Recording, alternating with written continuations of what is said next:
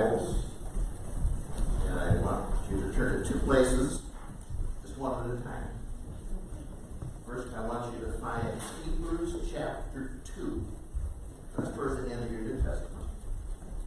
If we'll go on Revelation, come back, don't too far.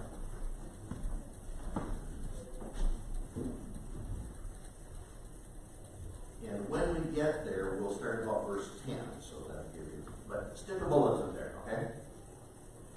Put a marker at Hebrews chapter 2. We'll start at verse 10 when we get there.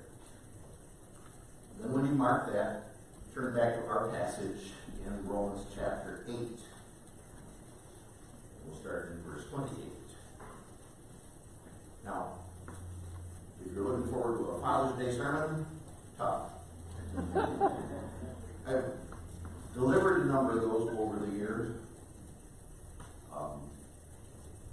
Kind of like I knew all about it. This is how you do it, guys. I'm less impressed with myself.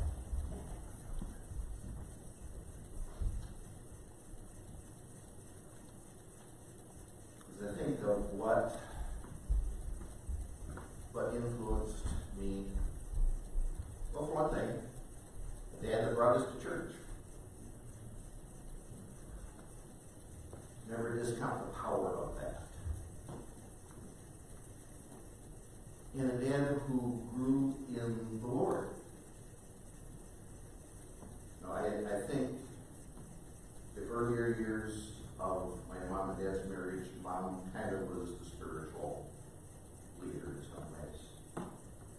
But as we boys trusted Christ as their Savior, began to get into the Word and active in church and grew in the Lord, our dad grew too. That had a tremendous influence on us.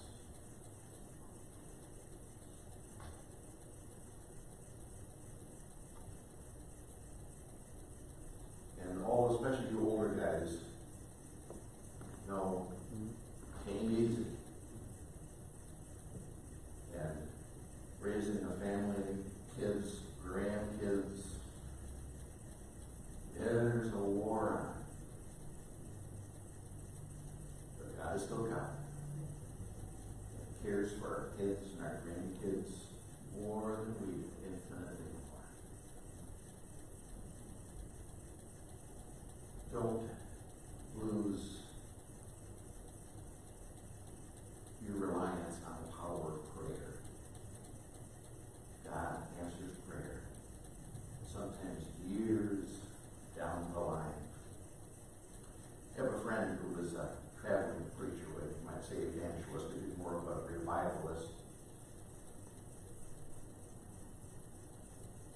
Was just one of God used him as an instrumental way in Warren Wiersbe's grandson coming back to walk with God.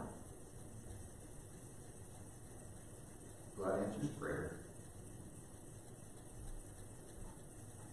And we need to be patient, persevering for our kids, our grandkids. But Romans chapter 8, as we continue our study, verse 28, we've been looking at where I kind of hope to get through this more quickly, but I'm just not a believer in just mentioning something once and breezing through it. God's people are meant to think through these things. And we know that for those who love God, all things work together for good, for those who are called according to his purpose. For those whom he foreknew, he also predestined to be conformed to the image of his Son, in order that he might be the firstborn among many brothers. In verses 28 through 30, we get to see things from God's point of view.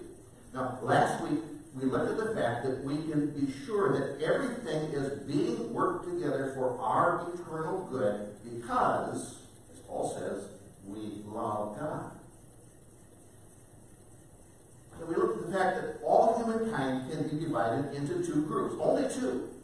Every man and woman on the face of the earth fits in one of these two groups.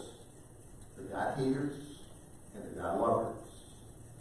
I know that sounds extreme, but that's what the Bible teaches. Those who, verse 6, set their mind on the flesh, which is death, and those who set their mind on the Spirit, which is life and peace. Psalm 1 talks about these same two groups, calls them the righteous and the wicked. The Lord knows the way of the righteous, but the way of the wicked will perish. Those who love God, because they have a living relationship with God through Jesus Christ, desire to please Him, to live to His glory, to keep His commandments, to be like Him. And while none of us can say that we do these well enough, every one of the God lovers can say, that's what I want. For the God lovers, as hard as things may be, and we live in an age of suffering, the glory is as inevitable as the suffering.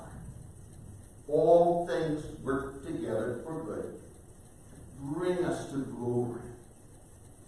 On the other hand, for the person who deliberately continues without cracks, we can say clearly that everything is against that person. Everything. God's character, God's law, God's holiness, God's judgment is against that person. The promise of verse 28 is for those who love God. But I want to look at another description for those for whom it is true that all things work together for good. We are, Paul says here, those who are called according to His purpose. And this description gives us an even more rock-solid reason for confidence that I am destined for glory, a destiny that cannot be changed. This description has nothing to do with what we do. It has everything to do with the unchanging God and what He does to accomplish His eternal, unchanging purpose. Paul doesn't just say we love God. He can't leave it there. Because the only explanation of why we love God is that He has called us. When we studied the beginning of this chapter, we saw that there's an absolute difference between the Christian and the non-Christian. Verse 5, for those who live according to the flesh set their mind on the things of the flesh. But those who live according to the Spirit set their minds on the things of the Spirit. For to set the mind of the flesh is death, but to set the mind of the Spirit is life and peace. For the mind is set on the flesh is hostile to God, for it is not subject to God's law, indeed it cannot. Those who are in the flesh cannot please God. You, however, are not in the flesh, but in the Spirit, if in fact the Spirit of God dwells in you. The mind of the non-Christian is not subject to God, and Paul says it cannot. It is incapable of doing that. The only reason the Christian sets his mind on the Spirit is because God called him according to His purpose. These are the people that Paul wrote the letter to. Chapter 1, verse 7. I'm going to read it from the New American Standard Bible. To all who are beloved of God in Rome, called as saints. Literally, we called saints. Saints who are called. Dr. Weiss, in his expanded translation, renders it divinely summoned saints. Now, somebody says, well, doesn't call everybody to be Christians? Well, in the sense of a general call to the whole world, yes. Jesus told His disciples to go into all the world and proclaim the gospel to all creation. Paul told the Athenians, God commands all people everywhere to repent. But as Jesus said in Matthew 22:14, many are called, but few are chosen. Not many are divinely summoned saints.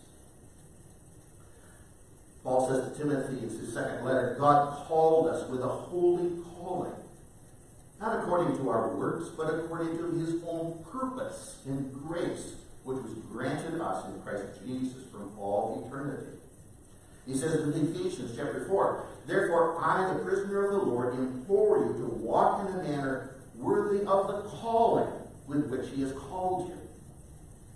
Jude says this as he opens his short letter. Jude, a bondservant of Jesus Christ and brother of James, to those who are the called, beloved in God the Father, and kept for Jesus Christ. This letter is for those who are the called, those who are divinely summoned. Christians are Christians because they have been divinely summoned, called according to God's eternal purpose. That's why all things work together for good for them. Paul expresses it this way to the Corinthians. He says, by the grace of God, I am what I am. Grace is what God does. It's never what man does. Paul was rather amazed to find himself called by God. There was no reason for him to be called, and every reason for him not to be. To be called means your life has been interrupted, disturbed. God has done something to you. You do not call yourself. God calls you. You are divinely summoned. To be called means that you know that God has been concerned about you, that he's done everything for you, and he's interfered in your life and come bursting into your life and laid hold of you. It's not a case of taking up religion. It's not a case of becoming interested in religion. I remember watching an interview with Katharine Hepburn, the great actress. And at one point in the interview, the interviewer said, well, what about religion? And she got this really confused look on her face and said, why? I was never interested in that sort of thing. But Paul, this has nothing to do with people's interests. The people Paul is talking about feel that God has come to them and taken hold of them. Like Paul says in Philippians 3:12, Christ Jesus laid hold of me. He apprehended me, kind of like a police officer coming up and laying a strong hand on your shoulder and saying, might as well come along quietly. God interferes in our life, and you find yourself convicted of sin. You know that you're guilty before God. It's not your idea. That's not what you want. You want to be left alone. But God will not leave you alone. You're not doing this to yourself as the last thing you want, but you know that God is speaking. You know that what you're hearing is the Word of God. It's God's Word disturbing you. The natural person does not believe the Bible is true. To him, the Bible is just a book like any other book. But when a person is called by God, he knows that the Bible is not just the ideas of people, it's the Word of God. In writing his first letter to the Thessalonians, Paul says, for this reason, we also constantly thank God that when you received the Word of God which you heard from us, you accepted it, not as the word of men, but for what it really is, the Word of God, which also performs its work in you who believe. Notice he didn't thank them for listening. He thanked God that they listened. This is the Word of God. You find yourself convicted of sin, and you come to understand the complete sufficiency of our Lord Jesus Christ, the eternal Son of God, who went to the cross of Calvary to save all who put their faith in him.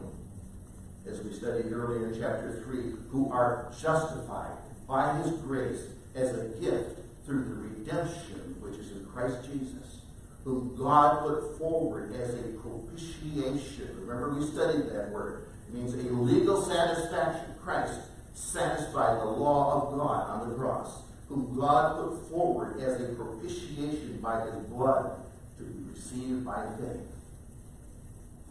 So we can say, I have been crucified with Christ, and it is no longer I who live, but Christ lives in me. And the life which I now live in the flesh, I live by faith in the Son of God, who who loved me and gave himself for me.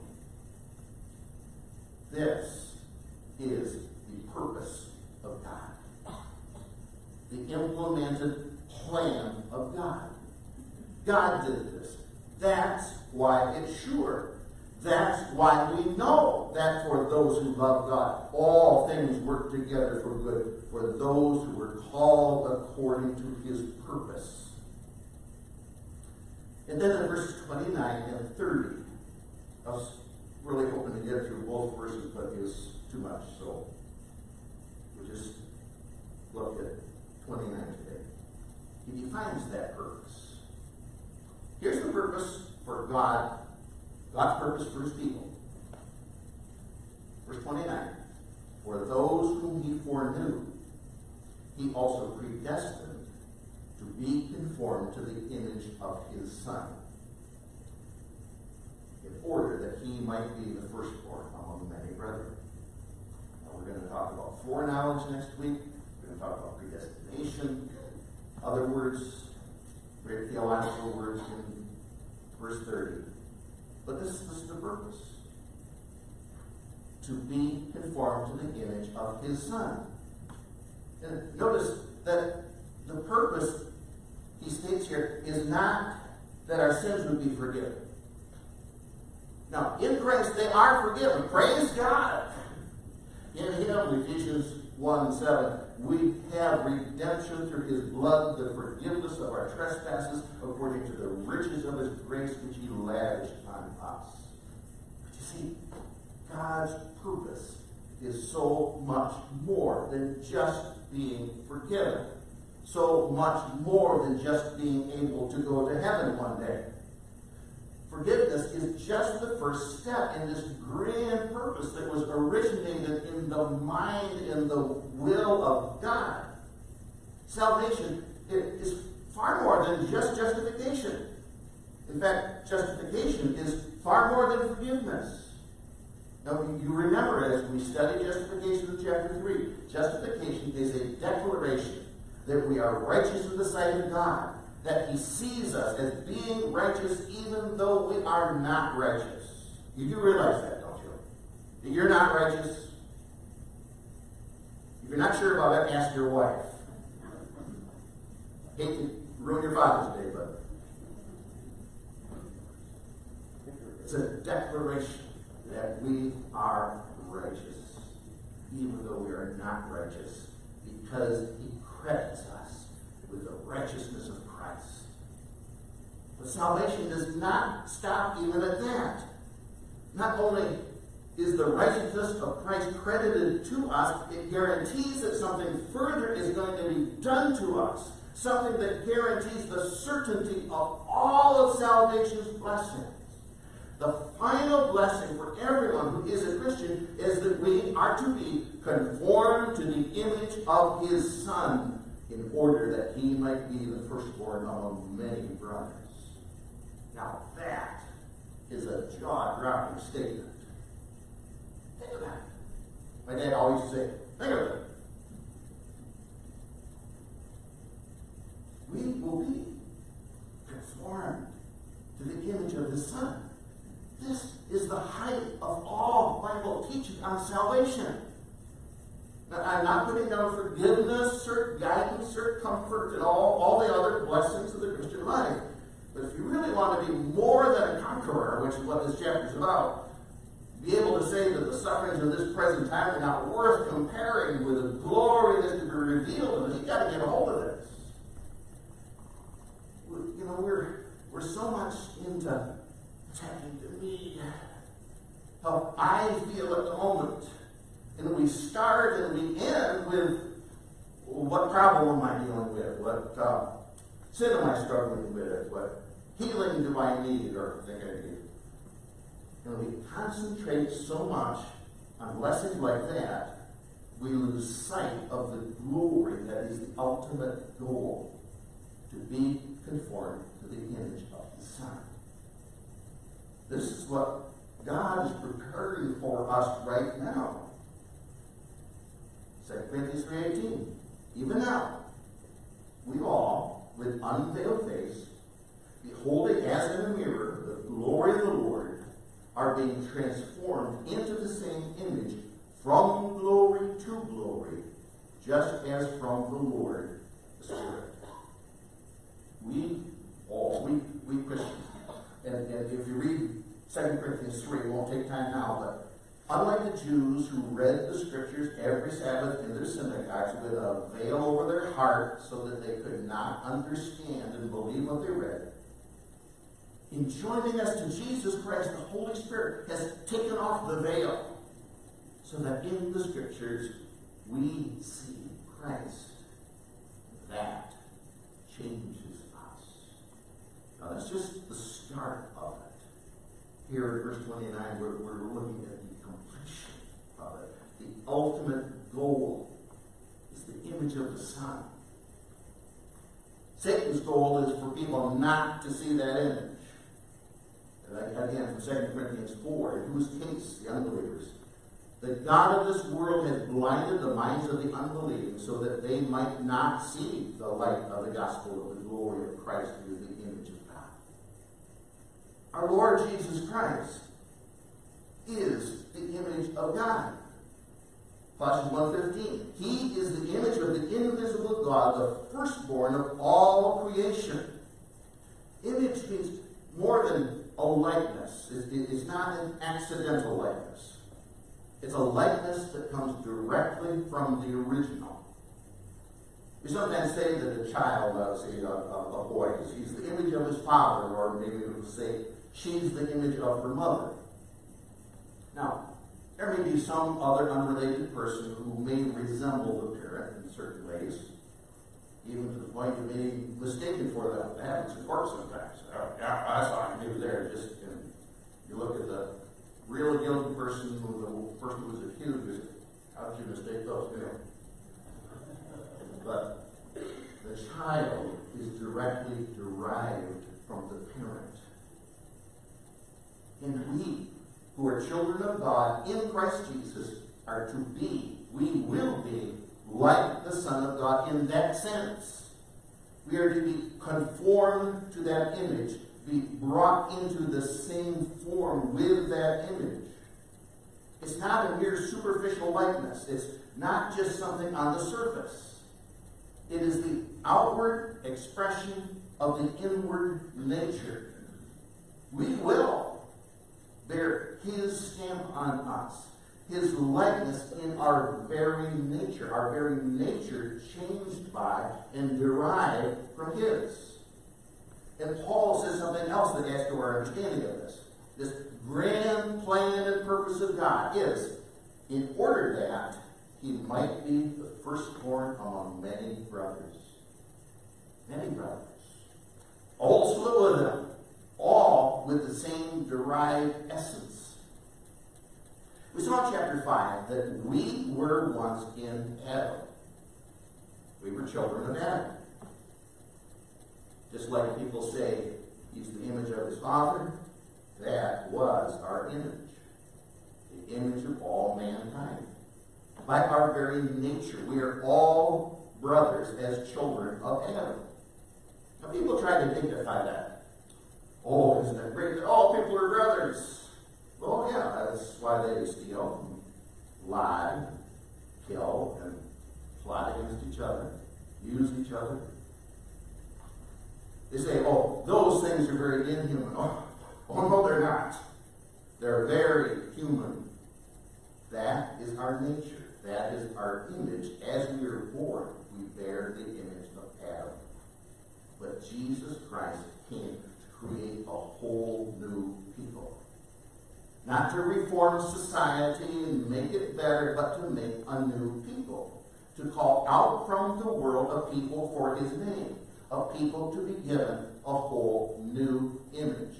Okay, now I had to put a marker in Hebrews chapter 2. Now we're going to kind of flip back and forth. I'll try not to do that too much, okay? So keep one hand in Romans 8 and flip over to Hebrews 2, beginning with verse 10.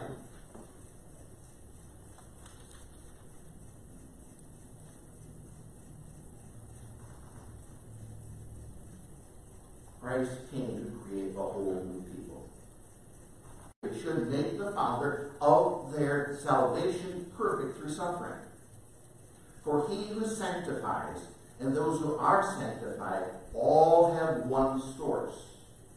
Literally rendered, they are all of one. The American Standard says they are all from one Father. That is why he is not ashamed to call them brothers.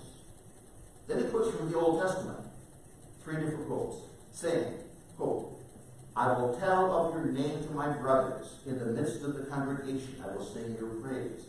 And again, another quote, I will put my trust in him. And again, another quote, behold, I and the children God has given me. In Jesus Christ, we, along with many other sons. Now, remember as we looked at the word son, the Greek word sons, doesn't mean males, it means adult legal heirs. We are brought to glory. That's the outcome of being conformed to the image of God's Son. Now, keep your finger there in Hebrews 2. Flip back to Romans 8. We are and will be, in the verse 30, glorified. To say that I am to be conformed to the image of his Son, to say that I am to become a kind of brother of the Son, is another way of saying that I am to be glorified. Jesus Christ went to the cross to bring many sons to glory. We saw in chapter 5, verse 2, that we rejoice with triumphant jubilation in hope of the glory of God. Chapter 8, verse 23, not only the creation, which waits with eager longing for the revealing of the sons of God, but we ourselves, we have the first fruits of the Spirit, groan inwardly as we wait eagerly for adoption as sons, the redemption of our bodies. Our very bodies will be glorified, delivered from everything that sin has ever done to us. As Paul said in Philippians 3, Christ, when he comes, will transform our lowly body to be like his glorious body, by the power that enables him even to subject all things to himself. To be glorified means we shall be like him in spirit, like him in body. He is already glorified. Don't flip the Hebrews 2, but let me read verse 9. But we see him, as Jesus, who for a little while was made lower than the angels. Namely Jesus, crowned with glory and honor because of the suffering of death, so that by the grace of God he might taste death for everyone. We will be like him. We saw here in chapter 8, verses 14 through 17. Let me just read it for you. For all who are led by the Spirit of God are sons of God. For you did not receive the spirit of slavery to fall back into fear, but you have received the spirit of adoption as sons, by whom we cry, Abba, Father. The Spirit himself bears witness with our spirit that we are children of God. And if children, then heirs.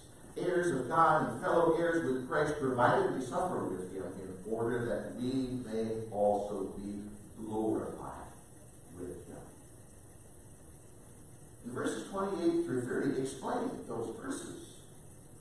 It is only as we are glorified and conformed to the image of his Son that all of this becomes true of us completely and fully. Now, let's be clear about something. When we're talking about being like Christ, our Lord Jesus Christ was absolutely unique. There is no other Son of God in the full sense that he is, and there never will be, as the only Son or the only begotten Son of God. He's co-equal and co-eternal with the Father. He is God the Son, the second person of the Holy Trinity. Right in the Hebrews starts his letter, he is the radiance of the glory of God and the exact imprint of his nature, and he upholds the universe by the word of his power. John opens his gospel. In the beginning was the Word, and the Word was with God, and the Word was God. So when Paul says we are to be conformed to the image of the Son, he does not mean we are to become gods. That's what the Mormons teach. They don't let that out, but they get you into their Bible studies and get you involved with them, and they'll eventually reveal that's what they teach. Become a Mormon, live a perfect life, you also become a God. That is not what Paul is teaching.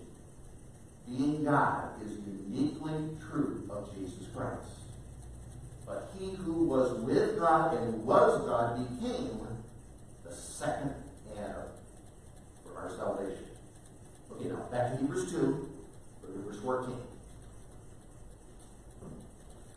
Since, therefore, the children shared in flesh and blood, he himself likewise partook of the same things, that through death he might destroy the one who has the power of death, that is the devil, and deliver all those who through fear of death were subject to lifelong slavery. For surely it is not angels that he counts, but he counts the offspring of Abraham. Therefore, he had to be made like his brothers in every respect, so that he might become a merciful and faithful high priest in the service of God to make propitiation for the sins of the people. This is what theologians call the incarnation.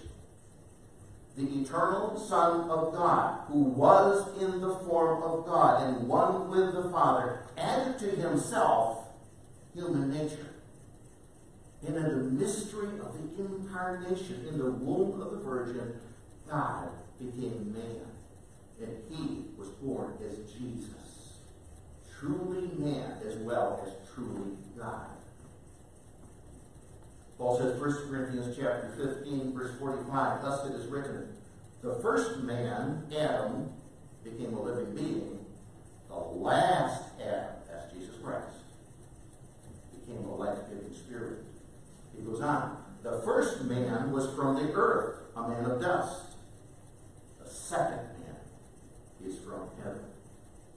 He came into the world to begin a new humanity, and he is the firstborn among many brothers, the beginner of a new race. A race started in Adam. Another race started in Christ. And the image that you and I will be conformed to, that the Holy Spirit through the Word is working on right now, conforming us to, is the image of the last Adam. This perfect, full humanity of the Lord Jesus Christ, which is joined to his eternal sonship, joined to his being God. It's an amazing, amazing thing. When we are born again, we receive the seed of this new nature, a part of this new humanity in Christ.